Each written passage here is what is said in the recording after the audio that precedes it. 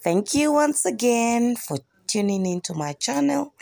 Today we are going to be making cinnamon buns, the Kenyan edition. So on my table here, I've got my bowl, okay? I've got my water, about 200 ml, just a little water, lukewarm of course. Yeah, 200 ml. I have got eggs. I've got 2 eggs. So just before I continue, guys, I'd like to let you know that you can use milk. You can substitute the water for the milk. I have some flour, I have some instant yeast, some salt, about a quarter cup of margarine, and I've got my rolling pin there that has seen better days. I've got my spoon there. My whisk, I always end up not using my whisk. And then I've got my spatula. So those are the things that you shall require as you begin to prepare your cinnamon buns. I've got 3 cups of flour, by the way. Those are 3 cups of flour. And then I've got my cinnamon there. That's about 2 tablespoons, not too much. And of course my margarine. You can use butter. And then I've got my whisk there. And my spatula. I don't know. I noticed that I gravitate towards blue. So if you see anything else that looks a little bit a different color, just know that on that particular day I had no choice. So in my bowl there, we shall add the lukewarm water, the 200 ml lukewarm water, and my yeast. My yeast is about those are a teaspoon of instant yeast. Then of course like 2 tablespoons of sugar. And then I'll beat my egg into the mixture. So remember that I'm using instant yeast, and instant yeast does not, the proof time for instant yeast is not as bad as the other kind of yeast where you have to proof that fast and then begin to work on it. Then I'll put in my quarter cup of margarine. Remember, you can use butter. You can use butter, or you can use just even coconut oil, I think would be ideal for those that are watching their midriffs. Okay. So what I wanted to do was just mix all that in. The buns that I normally make come out really, really, really well. They're really nice. So you just, my yolk there refused completely to break. Good stuff. And then I'll add my flour little by little. So remember, those are 3 cups of loosely packed flour. And then you shall mix that. So the egg had refused to mix before, but once I add this, it becomes much better. You can use a wooden spoon, but I love to use a spatula because it ensures that it scrapes the sides clean. Ensures that it scrubs. So you'll just continue adding your flour until it makes a thick, it becomes a thick consistency. So I love that. Okay, so eventually I mixed that. So for the second part of this video, we shall just require brown sugar and 2 tablespoons of cinnamon, my rolling pin there, and a spoon for just in case. Oh, sorry, not just in case, because we'll use that. And then remember, guys, I'm using margarine. So if you don't have butter, you can use margarine. And then I've got some oil. I'll show you where I will use the oil. So remember when we are making the cinnamon buns, they don't have. Oh, and then I have my thin thread. Normally, I'll buy thread because I do a lot of cinnamon rolls for other people on order. I just have my special, I think thread cuts makes really super sharp cuts on the cinnamon roll, so I do not prefer to use a knife. So you can use a knife. And then we've got then what you're going to do, you'll roll that dough. Remember, we are using instant yeast, which means that I'll proof my dough later. I'll proof my dough later after I've shaped it into the different kinds of into the different kinds of into the cinnamon rolls. So after I cut it into rolls, I'll proof that in a pan, in a baking pan. So that's how thick it will be. So this one can, in your family, you can actually try this. So I realized I needed to continue just rolling that until you feel it's wide enough. Although we should make sure that the thickness of the dough should be about 1/2 inch, like I'll show you. Yeah, so that's the thickness that we require. I like when it makes very many when you roll that and then it has very many layers. I like it like that. So you'll take your margarine and then you'll spread that generously onto your dough, onto your rolled dough. Ensure that every part of that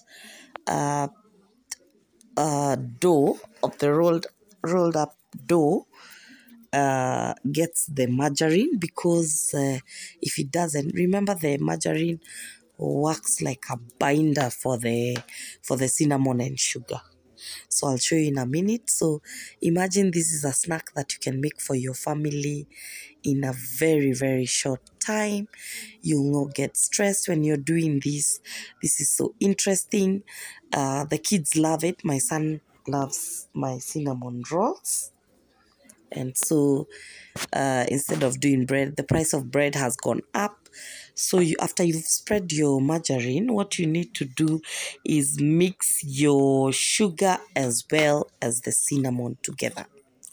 So this is where my spoon that you saw will come in. So we are mixing sugar as well as cinnamon together there. We are mixing that. So continue doing that. Continue mixing that up.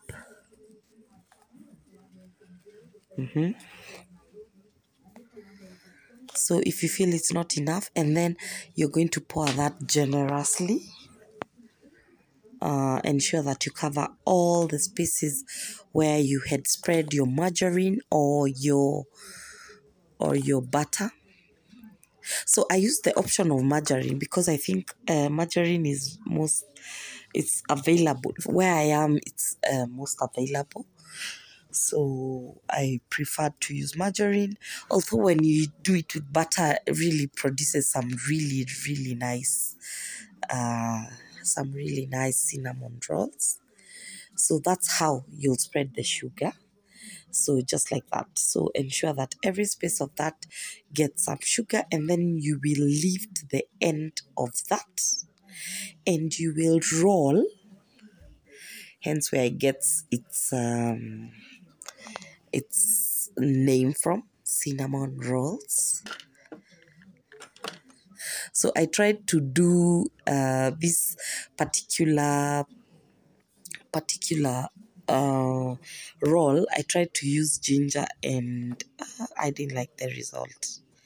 Although you can mix a bit of your cinnamon roll with a bit of ginger, I think the ginger really makes the cinnamon a little bit mild if you're not into cinnamon. So that's the kind of roll we are talking about. So long and straight. It's a long and straight thing like that.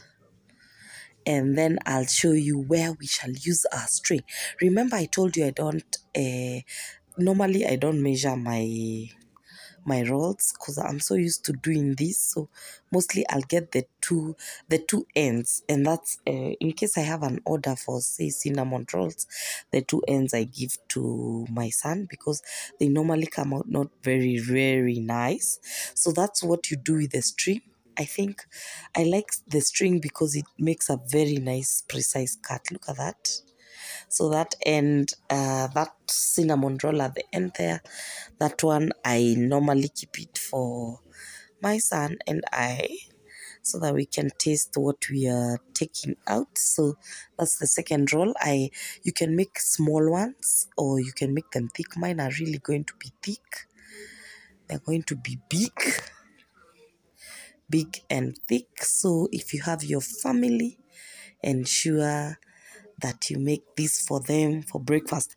I know we rolled it out with sugar, but do you know this snack is not very sugary?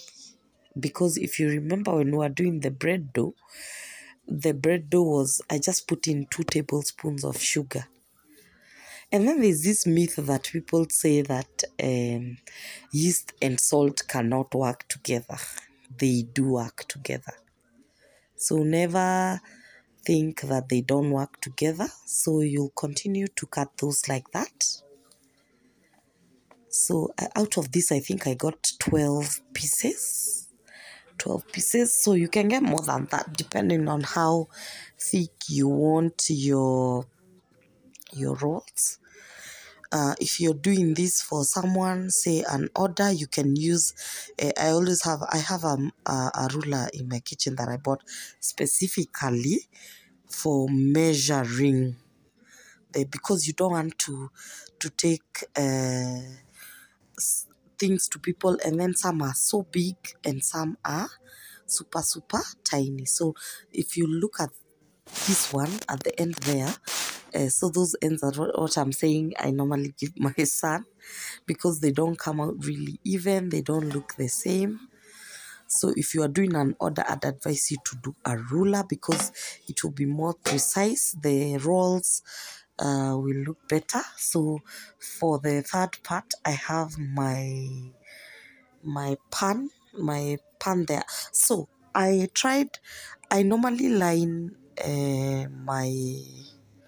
my pan with parchment paper, but I just wanted to see what will happen this time, because remember, once you put this in the oven and they've puffed up, what happens is that the sugar, once the heat hits the bread dough plus the cinnamon and sugar, what happens is that the sugar melts to the bottom of the roll, and I think I like it like that. So that's what we are talking about. So after you're done with this part, guys, you shall cover this with a cloth or with clean. I would advise with a cloth because the cloth gives more time. So you leave that for an hour and this is the result. So these ones, if you look at the ones that I had before and these ones have really puffed up. They've puffed up, they look really thick and nice, and when they bake in the oven, they'll retain exactly the same size.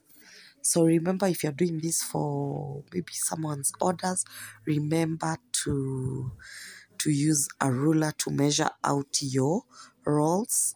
Make sure that they look as even as possible, and again, it gives you a more professional look.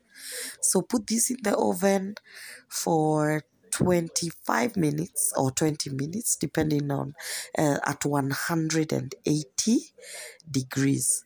So this is the look that I achieved.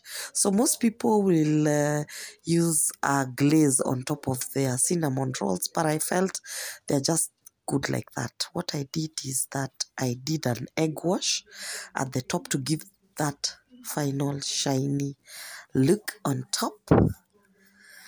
And then finally, for our final result, you can have this with a cup of coffee, my favorite. So you can use this as a snack. I needed to show you how that looks inside. Look at that. That looks really good. You see? So it's even coming off because of the way. So those are the rolls that were achieved. That is how my final product looks like. And one of these guys, and I assure you it's soft. It's really soft to touch. It's really tasty. It's really nice. And then you have that with your cup of coffee. With your cup of coffee. Okay, thank you And for watching. cinnamon and coffee just hits really well.